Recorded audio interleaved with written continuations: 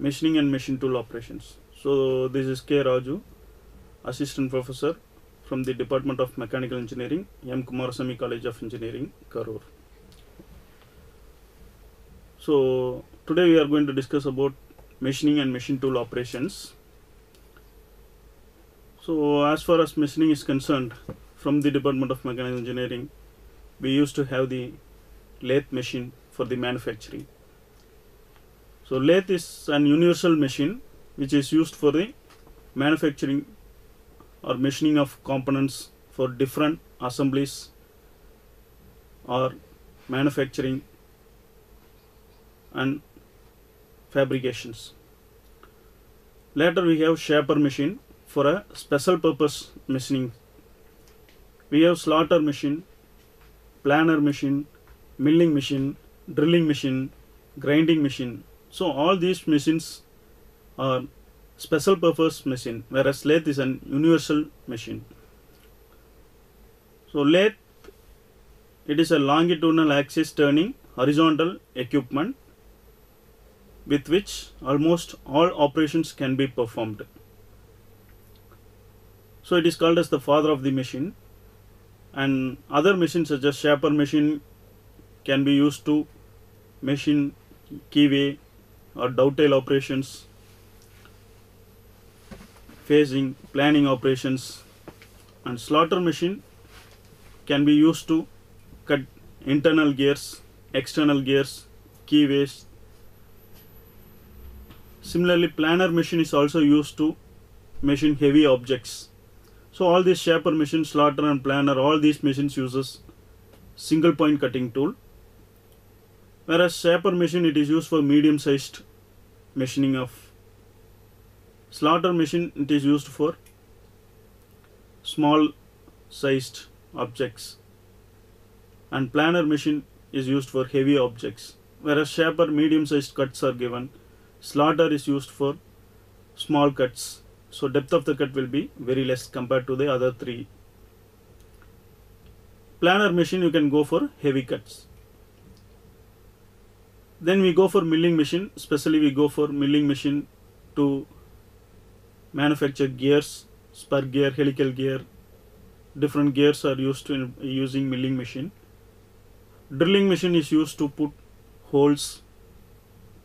It can be through holes or blind holes, even for a threading. And similarly, grinding machine is used to finish the surfaces. So as far as grinding machine is concerned, you have cylindrical grinding, surface grinding. Cylindrical grinding, it is used for cylindrical objects, machining of cylindrical objects, and surface grinding machine can be used for flat surfaces. So first we shall see about the lathe. So principle of lathe machine. Then we are going to see about types of lathe machine. So turning, operations such as turning, taper turning, phasing, knurling, thread cutting, drilling, and almost all operations are performed on a lathe. So principles of lathe machine is, in this a workpiece is held by chuck. The workpiece is rotated. When it is held between the jaws of the chuck, a motor is used to rotate the chuck, whereas chuck rotates along with the holded workpiece. We use single point cutting tool which is held in the tool post, which is fed against the workpiece. When the tool comes in contact with the workpiece, the rotating workpiece, the material is removed, and that process we call it as machining. So types of lathe, as far as lathe is concerned, we have seen longitudinal axis turning horizontal equipment. We have engine lathe, turret lathe, single and multiple spindle automatic lathes, tracer lathe, conventional programmable lathe, computerized numerical control lathes. Whereas engine lathe is primarily used for single pieces of short runs, and it is operated manually. Considering the turret lathe, it is equipped with multi-sided tool post. At a time, you can use 6 hexagonal turret we call it. The turret is used to hold the tools. In normal lathe, engine lathe, almost we have a square tool post, whereas you can go for 4 types of tools. In turret lathe, it is having different cutting tools which is mounted, and in a single run almost all operations can be completed without changing the tool post manually. It is an automatic. Tool post is changed automatically based on the operations or sequence of operations. Single spindle and multiple spindle automatic lathes. So as the name indicates, automatic lathe, the tool and the workpiece are fed automatically, and tool is also changed automatically. The first loading and unloading is only the operation which is done manually, whereas almost all operations when machine is on, all are done automatically. So tracer lathe, it is hydraulically operated cross side which is controlled by the stylus bearing against round or flat templates. So conventional programmable lathe, it is a standard lathe which is programmed by repeated machining process or machining operations. When you go for computerized numerically controlled, it is a lathe which is controlled by a programmed computer. So you feed the program and the lathe runs based on the programs which you feed. So these are the different types of lathe which we use in our manufacturing. So as here you can see the figure of a lathe. So this is called as the headstock, where you have an gear arrangements. So the lever is connected to the gears, so to change the speed of the spindle. So you can vary the speed of this spindle based on the operations. So to get a smooth finish, the speed is being varied based on the operation. Here this is called as the spindle which is connected with the chuck. So this is called as the chuck. So as the gear is engaged with the chuck through a spindle, so the rotation of the spindle, power is transmitted to the chuck. In the chuck you have a workpiece fixed. So the length rod which you call it as the workpiece, which is to be machined. So the workpiece automatically rotated when it is fixed with the chuck, and here you have 3-jaw chuck or 4-jaw chuck. So 3-jaw chuck you call it as a self-centered chuck, and 4-jaw chuck you need to go for centering. The accuracy of 4-jaw chuck is very accurate or more accurate than 3-jaw chuck. Here you have a tool post. So in the tool post you can fix the tool. So it may be a square tool post, whereas you can go for a 4 tools. We use single point cutting tool for a machining operations, and based on the operation to be performed on a machine, you go for changing the tool post. So knurling tool are there, boring tools are there. So based on that, based on the operation, you go for different types of tools. So tool is held in this tool post. So tool post is fixed on the compound rest, which is in turn rests on the cross slide, and all these are resting on the saddle. You can rotate this handle to move the saddle towards the workpiece.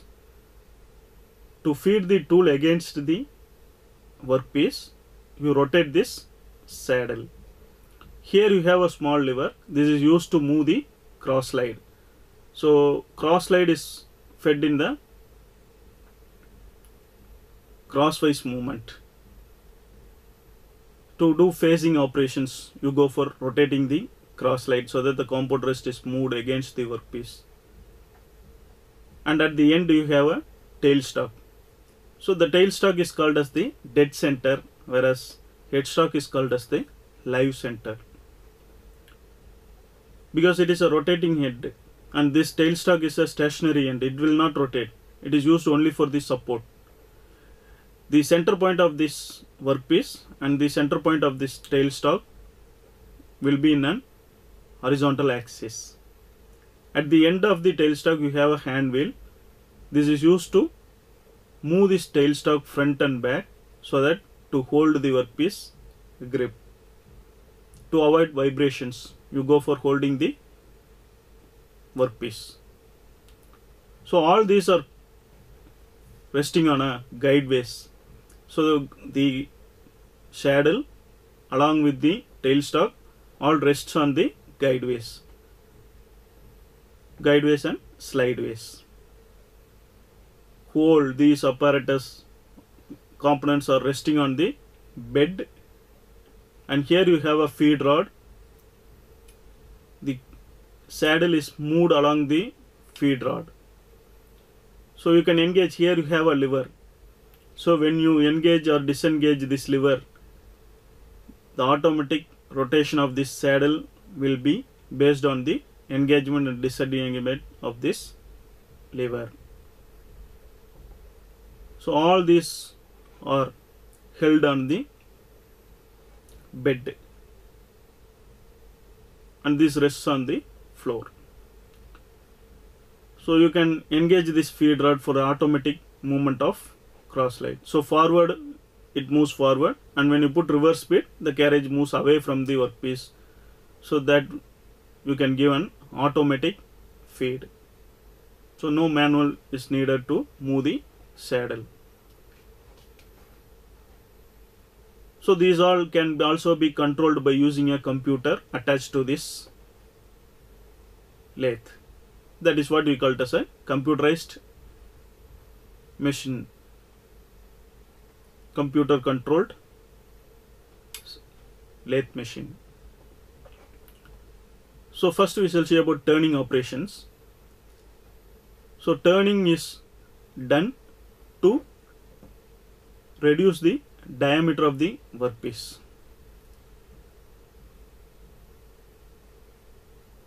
Here what happens is the workpiece is rotated and tool is fed against this workpiece, against this rotating workpiece. Tool is fed opposite to the rotating workpiece, so that both the tool and the workpiece gets in contact with each other, and the material starts to peel off. So that peeling off is called as turning. So based on the depth you give, you get the accuracy. So finished surface is obtained by maintaining a constant feed rate. Then moving the tool through this direction towards the chuck reduces the diameter of the workpiece to the entire length. So this operation is called as turning. So facing is operation which is used to reduce the length of this workpiece. To reduce the length of this workpiece, you go for a facing operation. So when you do facing, the total length of the workpiece is being reduced. Turning operation reduces the diameter, and facing operation reduces the length. So the face of this workpiece is machined by using facing operation. So constant feed rate is very important in obtaining good accuracy of machined workpiece. Here you have a step turning. You can use different steps by varying the feed. So here you can, at the end you can maintain a diameter of 25 mm. At the middle you can maintain a diameter of 30 mm, and at the end you can maintain a diameter of 45 mm. So all these have different diameters which you call it as steps. So based on the application, you can go for various step turning, or either here you can have 30 mm, at the center you can have 25 mm, and at this end you have 45 mm. So wherever you need at required dimensions, you can machine the workpiece as per your required dimensions. When you need a groove, a small cut, keyway like, you can machine it by using this step turning operations. Then you go for taper turning. So taper turning is the operation which is done to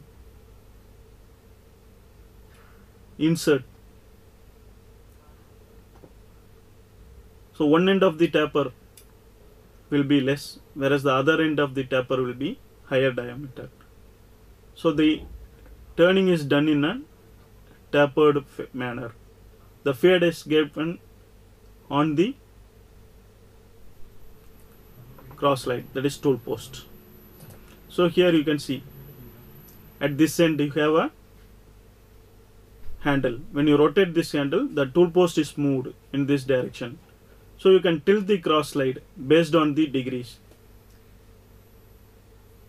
To tilt this cross slide to get a taper, you need the minimum diameter and maximum diameter, so that you can get the tapered angle.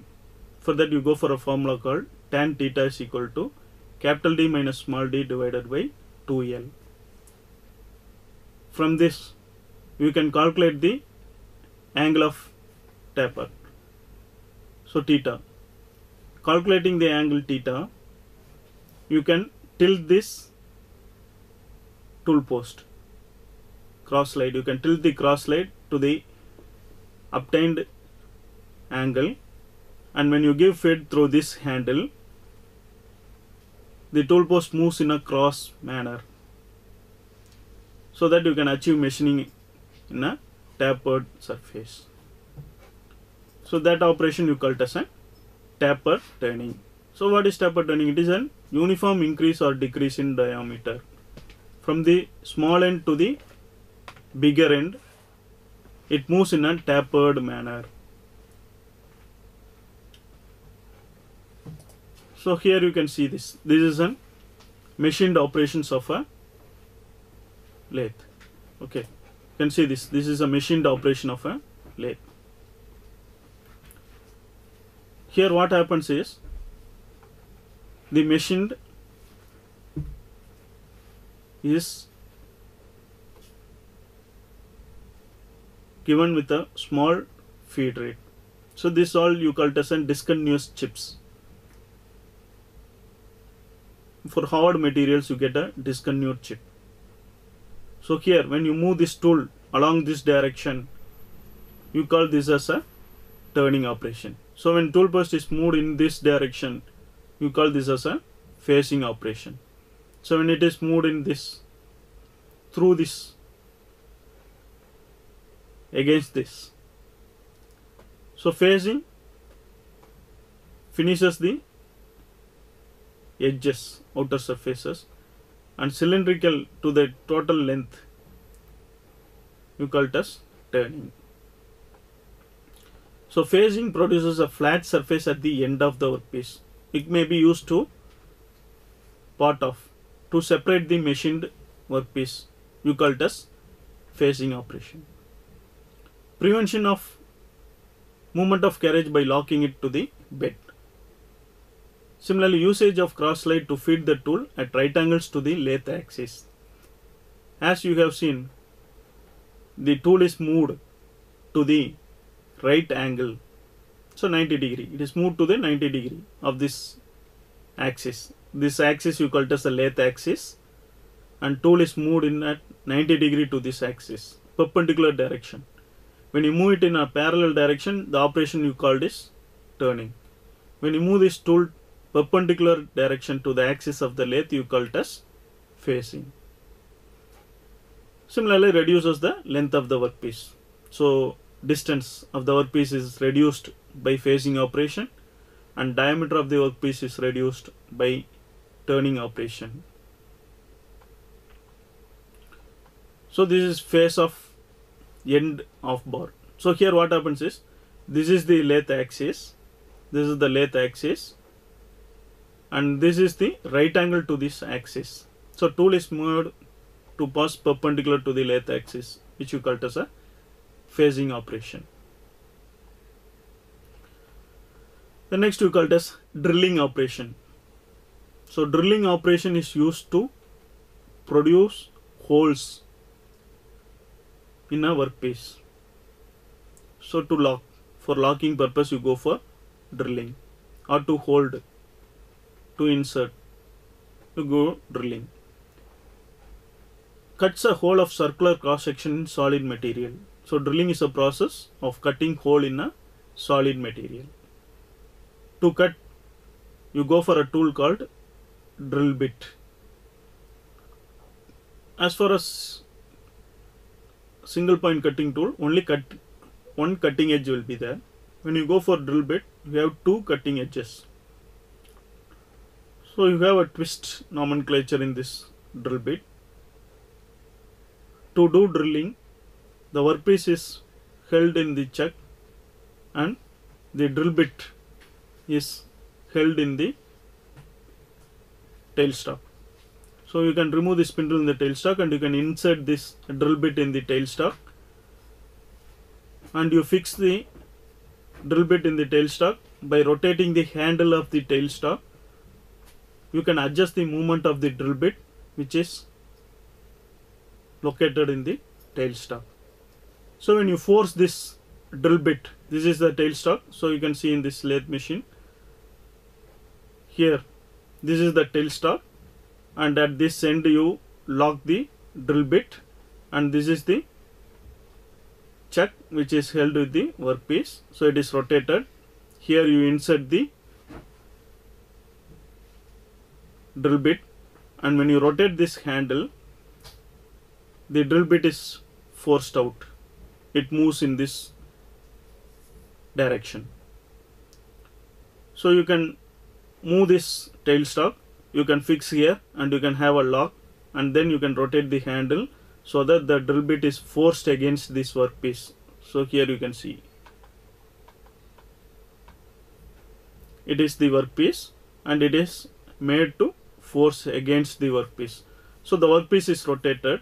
When drill bit comes in contact with this rotating workpiece, the drill bit is also rotated, and what happens is the cutting edges of the drill bit removes the material, and due to the application of this feed or pressure, feed is given and the drill bit is forced through the workpiece. The material is removed and comes out through this gap which is in the drill bit, and a hole is machined on the workpiece. So this operation you call it as drilling. So here you can see this. This is the drill bit, and this is the workpiece which is held in the chuck. So this workpiece will be rotating, and this is the center point. This center point must match with the center of this drill bit. So immediately what happens is, when you force this, this is the dead center and this is the live center. When this comes in contact with this center, the drill bit starts rotating and the material is removed and it is moved through this twist drill. So this operation is called as drilling. Then you go for knurling. So you can see a knurled operation on the levers. The knurled operation is done to have a grip. So it uses a special tool called knurling tool. Instead of single point cutting tool, you take off the single point cutting tool and you fix the knurling tool, so that the impression of this knurling tool is made to, or it is forced on the workpiece.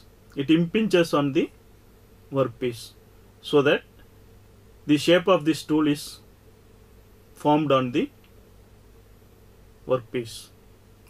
So knurling is used for the purpose of gripping. So you can see in the levers, to hold it rigidly, to avoid slip, you go for knurling. So generation of serrated surfaces on the workpiece, you call it as knurling. To do knurling operation, the speed of this workpiece is maintained at an RPM of 60 to 80 RPM and a feed of 0.38 to 0.76 millimeter per revolution is given for this spindle so that a good knurling is made on the workpiece. It is formed on the workpiece. So based on the knurling tool, shape of the knurling, you can have straight knurling, diamond knurling, so crossed knurling. So straight knurling will have only one parallel lines on the surface of this workpiece. When you go for diamond, you have a cross multiplication mark on the knurling. So grip is still higher than this straight knurling and angular knurling.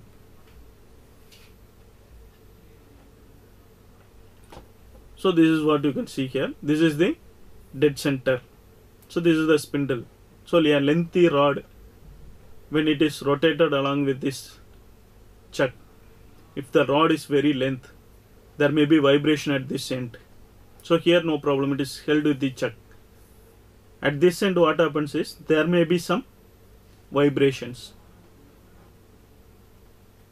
To avoid that, the tool post is made to hold the lengthy bar rigidly so that there will not be any vibration. If there is vibration, then you will not get a smooth curve face and the machining operation will not be accurate. In order to avoid that, you use this dead center to avoid this vibration.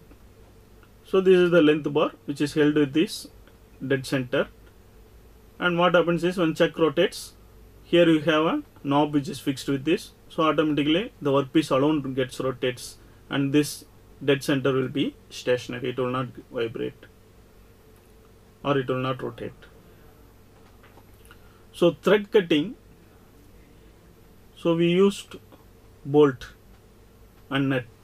So nut, it is an internal threading, and bolt, it is an external threading. So both bolt and nut engages based on the internal and external threading operations. So generation of helical ridge on a cylindrical compound. So helical ridge on the helical is, it may be based on the thread is based on the application, where you go for Whitworth thread or inch thread, we call it as, or metric thread, based on the application. So you need to fix the pitch angle. Based on the pitch angle, you set the gears, and you can go for an automatic feed to have a constant feed rate with constant movement of the tool. So here you engage the lead screw with the saddle, so that based on the direction of rotation of the chuck, the forward and reverse movement of the tool is given. So what happens is, here when you go for manually, while you take it return, you must have a constant feed, or else the pitch will be damaged. So it is best suited to go for automatic feed.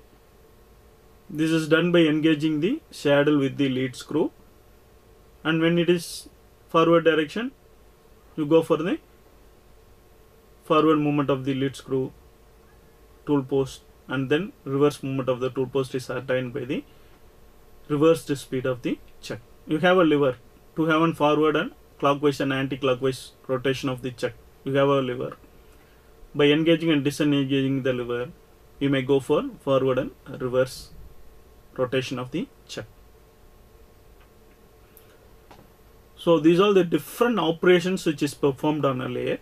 With this, we have a phasing operation. Phasing is to remove the length of the workpiece. To decrease the length of the workpiece, you go for phasing. So it is moved at right angle to the axis. When the tool is moved at a right angle to the axis of the lathe, you call it as phasing. So turning is what? When the tool is moved parallel to the lathe axis, you call it as turning. So taper turning, it is moved at a constant angle, so that there is a small end and a bigger end. The material is removed from the small end and then it goes towards the bigger end. There is a decrease in the removal of the material. Then counter turning is what you do turning and then you go for, with that you go for a taper turning. So form turning is what? The shape of the tool is impinged on the workpiece. So all woodworks. When you go for woodworks, you go for form tool. So form tool is used in the same shape of the tool. Chamfering is to produce sharp edges. So when you go for sharp edge, you call it as chamfering. Then cutting off, to remove sharp edges, you go for chamfering off. And then you go for cutting off to remove off. And threading operation is to have thread on the workpiece. Similarly, boring tool, which is used for enlarging the internal holes. You do drilling, you produce internal holes. When you do drilling, you produce internal holes, and when you want to increase the size of the internal hole or in a hole, you go for boring operation. So boring enlarges the drilled hole. To enlarge the drilled hole, you go for an operation called boring operation. Then knurling operation is to impinge, similar to form. Form turning is similar to knurling, whereas form turning, the shape of the tool is impinged on the workpiece. Similarly, knurling, a gripped surface is produced on the workpiece. So this is about lathe, which is we call it as a universal machine.